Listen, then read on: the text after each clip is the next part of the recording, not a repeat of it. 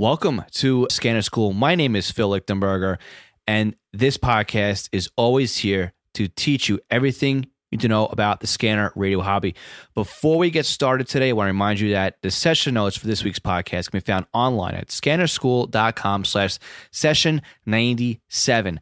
Yeah, 97. We're just about at episode 100, and I have a favor to ask of you. I'm trying to get to 100 five-star reviews in iTunes. We're at 73 right now. So if you could do me a favor and if you could jump over to iTunes and give me an honest review, that would be great. And why am I asking for reviews here? Because the more reviews that we have on the podcast, the easier it is for somebody looking for a scanner radio podcast will find us.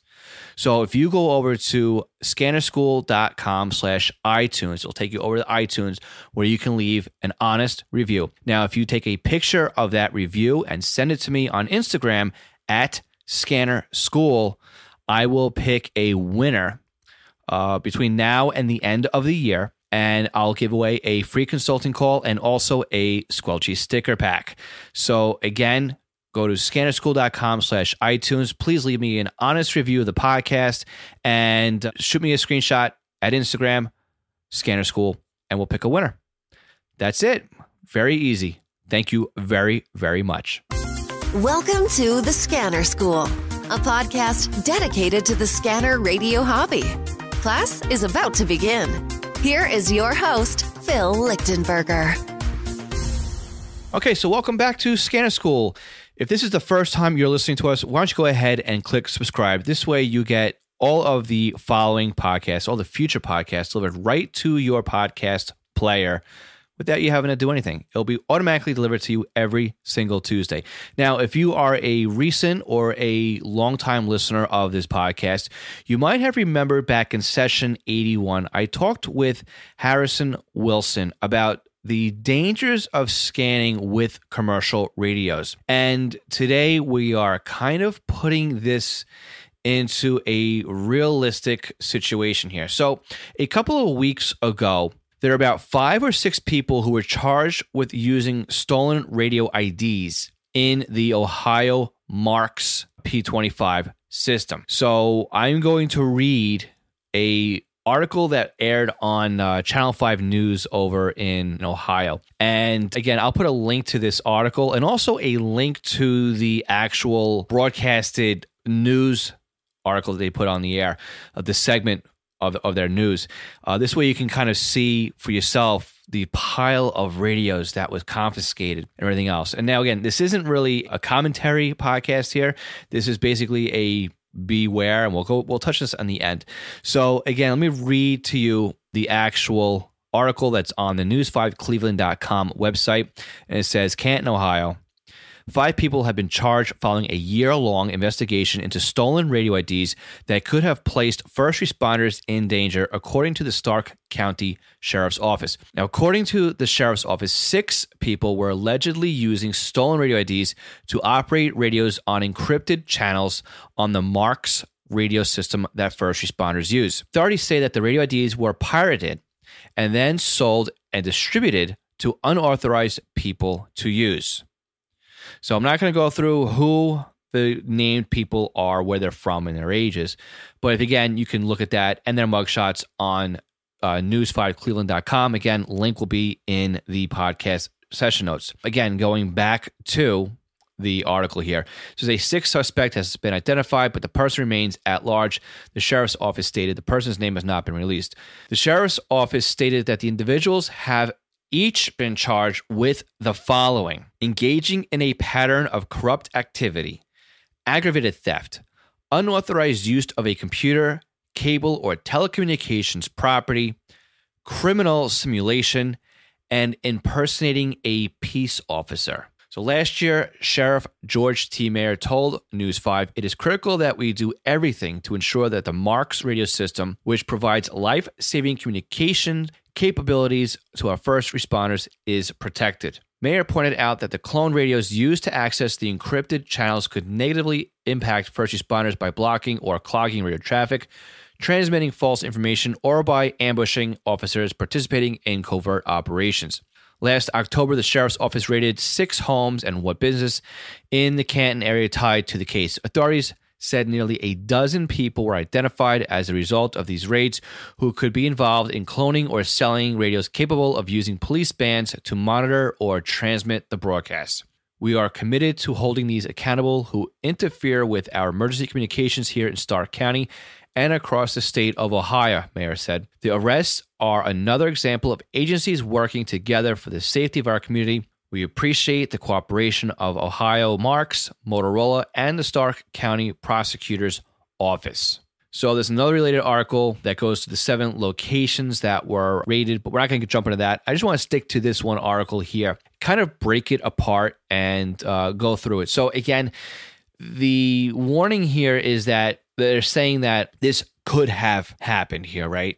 It says that obviously there were radios that were, they're saying the IDs were pirated, sold, and distributed. And I'm looking for the actual paragraph here. It says, Mayor pointed out that the clone radios used to access the encrypted channels could negatively impact first responders by blocking or clogging radio traffic, transmitting false information, or by ambushing officers participating in covert operations. So it's say that it could have been used for that, not that it was definitely used for that. But again, let's talk about what's going on here, right? Somebody got a radio. In theory, they had a PD radio, which again, if you look at the actual news report on this one, they were saying that a radio was actually stolen, and they believe that that radio was actually used to clone into other radios. Now, if you look at the actual aired news segment, they had like a crate of radios, Whistler scanners, Baofeng radios, most of them being Motorola radios, 2-way radios. And again, the issue here is they're talking about stolen radio IDs. Can you actually steal a radio ID? I don't know if you can physically steal a radio ID. You can physically steal proprietary programming layouts that are inside of a radio. But the radio ID does belong to the agency who issues it, right? It belongs to the radio. Now, again, if you're going to put a commercial radio on a 2-way radio system, it doesn't belong there to begin with, right? This is why we were saying, especially Harrison and I were talking about on session 81, that it is much safer, much safer to use a scanner when it comes to monitoring a commercial system, right? It's very simple. If you have a scanner in your possession, you're monitoring from whatever it is that you can receive. There's no worry about you having to sneak into encryption or to accidentally get onto a system, accidentally key up on it. More importantly, if you have a cloned radio ID and you turn your radio channel, the actual legit radio ID is also going to change channels as well. Okay, there's a lot of things that go on behind the scenes that you're not really aware of when you're using a commercial radio. And again, this is what we talked about on session 81. The point of this podcast is to show you that this is now on the radar, right? If you're out there using a 2-way radio just to monitor a system, how is that going to look to somebody who is using it for public safety and has the same radio? Immediately, they're going to go, why do you have a radio like I do? It doesn't matter that you're just listening, okay, or that it's in inhibit mode or anything else. The point is, this is now on the radar. This is now 5 or 6 people, 7 locations that have been raided. This is out there, right? So let's take a look at the Ohio MARCS system. Now, the Ohio MARCS system is a full statewide communications P25 Phase 1 system. There are a bunch of transmitter sites on this network. And there's even more talk groups on here. Okay, this is a huge statewide system. There is also encrypted talk groups on here. So again, I'm not going to speculate whether or not the users had radios with the encryption key in it and they were able to monitor encrypted talk groups. I'm not even talking about that. Okay.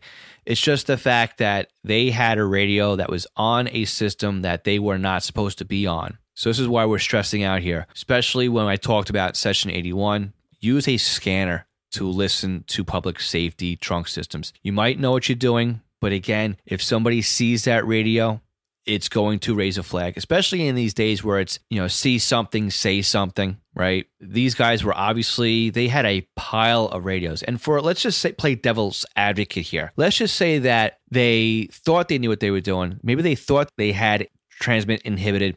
Maybe they thought they had a great side business. They basically said, oh, we got radios that we can clone, and let's clone's bad word here. Let's just say we have radios that we built our own code plugs for based off of what we found out originally. And we're just selling these radios with the ability to monitor. In their eyes, let's just play again devil's advocate, it was no different than programming a scanner and selling a scanner with pre-programming information in it. They could have believed that that was what they were doing as well. In the eyes of the law, that's not what happened. So in the sake of being warned and learning from other people's mistakes, okay, just be aware.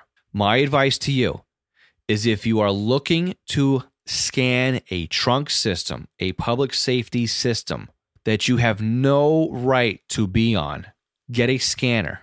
A scanner may not sound as nice. It may not look as nice. And some of you guys love to buff yourselves out and have the exact same equipment. I get it, right? There's nothing beats that 20-pound radio you carry on your belt that has that really bassy audio on it, and you know you can drop it and it won't break into a million pieces on you. But again, this is now on the radar, okay? So my advice, again, I just said it 2 or 3 times, scan with the scanner, scan with something that isn't going to have a transmitter, and just be safe, all right? Do the right thing, and just keep your nose clean. So this session of Scanner School is sponsored by East Coast Pagers. Now, East Coast Pagers is one of my online companies. So really quickly, Unication is blowing out the end of the year. Crazy deals here. Really quickly, if you buy 10 or more G-Series pagers, that's a G1 through a G5, you'll get a free extended warranty. So that turns your 2-year warranty into a 5-year warranty. Now, you can stack this promo on the following too. If you buy 10 G1 pagers, you get one free. So buy 10, get one. Buy 20, get two. Buy 30, get three, etc., etc., etc. Now, if you're in the market for a G4 or G5 pager, you get $100 off the MSRP. So that turns a G4 from $645 to $545, and a G5 from $745 MSRP to $645. Again, you can combine either one of these G1 or G4, G5 promos with the extended warranty, and there's no limit. So contact me directly, phil@eastcoastpagers.com for your best pricing and some extra bonuses just for you guys as well. Again, eastcoastpagers.com is the website, and phil@eastcoastpagers.com is the best way to get a hold of me. All right, again, before we split for the week, I know this was a really short session, but I just want to get to the point without beating a dead horse, to be honest with you. So again, if you wouldn't mind leaving me a honest review in iTunes, again, I'm looking for 100 5-star reviews by the end of the year.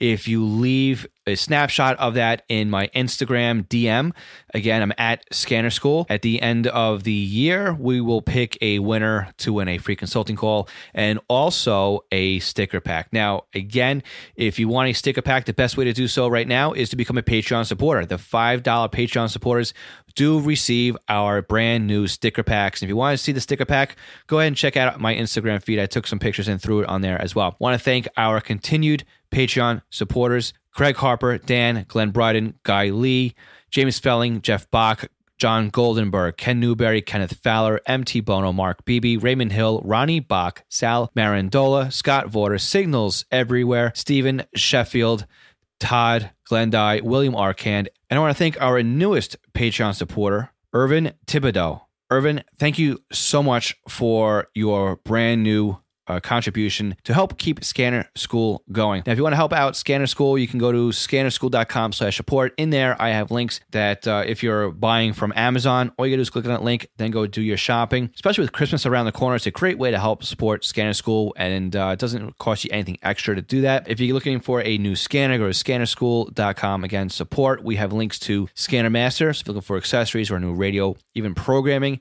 And finally, if you need new software, we have a link to Butel. So again, everything we talked about today, as well as the 2 news articles that I was referring to, can be found in the session notes at scannerschool.com/session97. We're getting up to 100. I got a very, very cool surprise coming up right around the corner. So again, Scanner School is copyright 2019, Monitor Long Island, Inc. My name is Phil Lichtenberger, and this is Scanner School, where we teach you everything you need to know about the scanner radio hobby. We will catch you all again next Tuesday. 73, everyone.